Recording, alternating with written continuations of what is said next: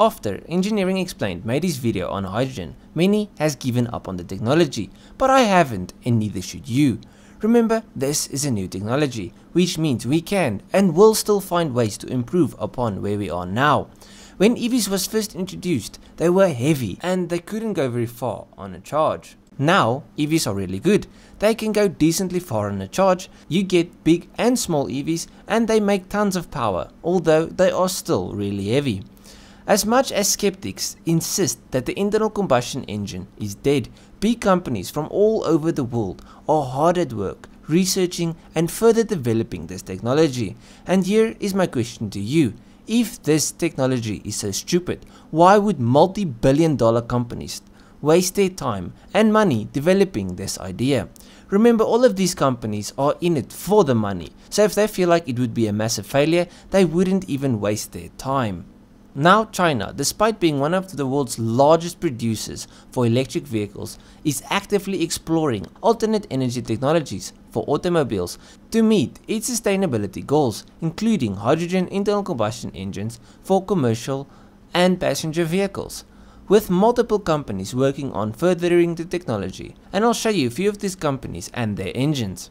One of China's oldest manufacturers is collaborating with experts from Beijing's Institute of Technology to develop a hydrogen-powered internal combustion engine. FAW developed the first domestic heavy-duty commercial vehicle with a direct injection hydrogen internal combustion engine. This engine itself is a 13-litre heavy-duty engine that produces over 500 horsepower. And they aren't stopping at commercial vehicles.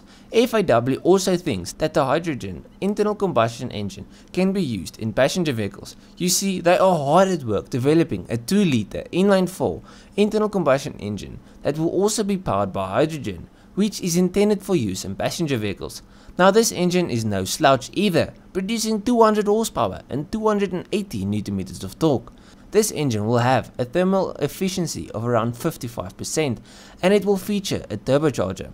Now this engine offers dual fuel injection of hydrogen and ammonia, which can be flexibly converted into hydrogen and other zero carbon fuel products.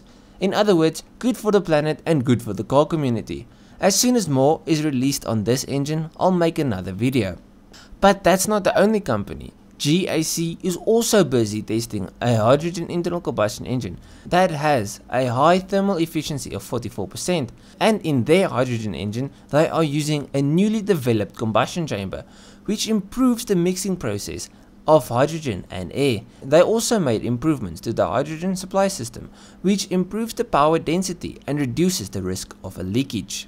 Now there are many more companies, but I feel like I made my point. Billions are being invested in this technology by people much smarter than me, and if they think that it could be a viable option worth pursuing, so do I. Remember, Toyota has done extensive testing in multiple vehicles over thousands of kilometers, and after all that testing, they still look at the technology as a viable option. What does that tell you? If the cars were awful, slow and had crap range, they would throw in the towel and the tech would just die out like many other technologies.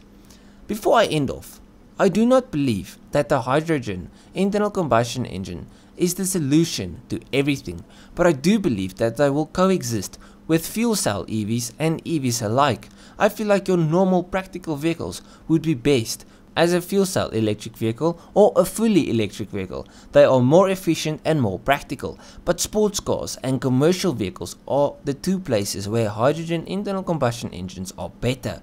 Commercial vehicles work hard and long, which means they need heavy duty engines which can be refilled quickly, and there are already conversion kits that can change your diesel engine to run on a hydrogen diesel mix with up to 90% hydrogen in the mix. I made a complete video on this, so if you want to look further into it, I'll link it here. It's about the dual fuel technology of diesel and hydrogen. It's a thing already, many companies are working on it and some countries are already using it in their government funded trucks and stuff. Yeah. And then for sports cars, we petrolheads love ourselves a car that sounds great, that vibrates, and that we can range on the weekends.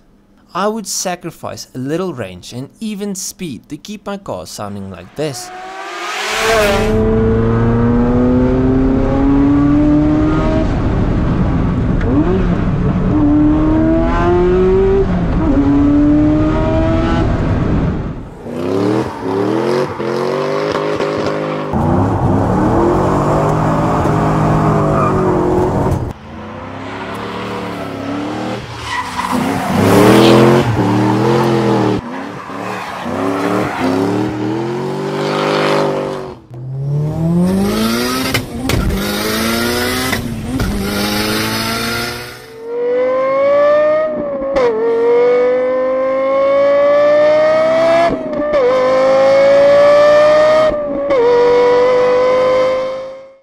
and to keep my love for working on the cars alive.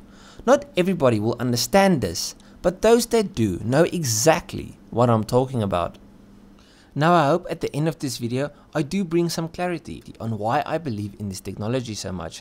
Yes, there are challenges with hydrogen, storage being one of the biggest, but with multiple breakthroughs coming on seemingly a monthly basis, this technology becomes more and more possible. If you don't know which breakthroughs I'm talking about, go through my channel. I have many videos on hydrogen, and as the technology advances I make more and more videos on it.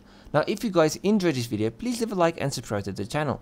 If there's anything you want me to check out on anything car related, hydrogen related, and even like new technologies surrounding cars, let me know about it down below so I can go through it, see if it's something I can make a video on, and if I can, I'll release the video as soon as possible. Yeah, so if you like this video, leave a like, subscribe, and I'll check you guys in the next one. Cheers,